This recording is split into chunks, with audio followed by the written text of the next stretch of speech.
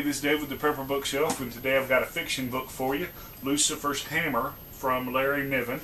And Larry Niven's known for a lot of sci-fi books, right? And this one, basically a comet comes and hits the planet and basically has one of those without rule of law things. Pretty, you know, my opinion is it's going to take, there's not too many types of disasters that are going to end up destroying governments and have you in a total without rule of law situation. But this is one of them. Very, very interesting book. Got you thinking about a lot of stuff that you know, a lot of people don't normally think about.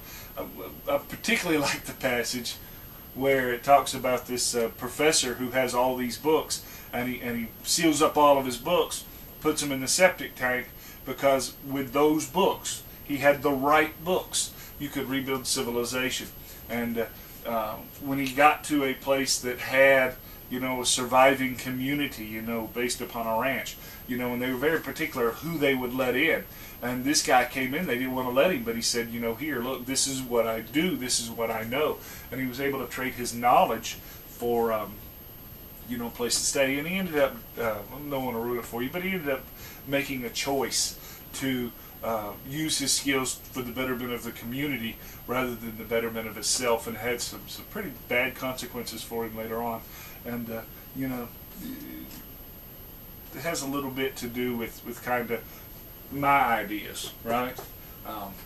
If you have something that big, catastrophic, and I really don't think that we're ever going to have a complete societal meltdown, go back to the Stone Age, but you know, if we did, a lot of these stuff that I've got back here, a lot of stuff I'm reviewing, you know, might help us get out of that Stone Age and get back to the Bronze Age a lot quicker, right? So anyway, very interesting book. You know, talks about, you know, this guy had this bug out location, you know, and he paid a guy to take care of it for him, but they didn't really respect each other. You know, he kind of thought of his caretaker as a hick, and his caretaker kind of thought of him as some, you know, rich dude. And guess what happened? You know, when the guy went to his bug out location, do you think he was let in?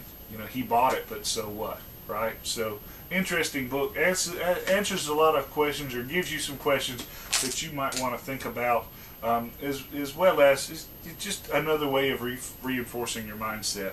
You know, you know, garbage in, garbage out, right? If you continually look at stuff and read about it and learn, it helps you out, even if it's fiction. So this is a pretty good book. It's worth the read. So there you go. And until next time, you can always catch us online, prepperbookshelf.com.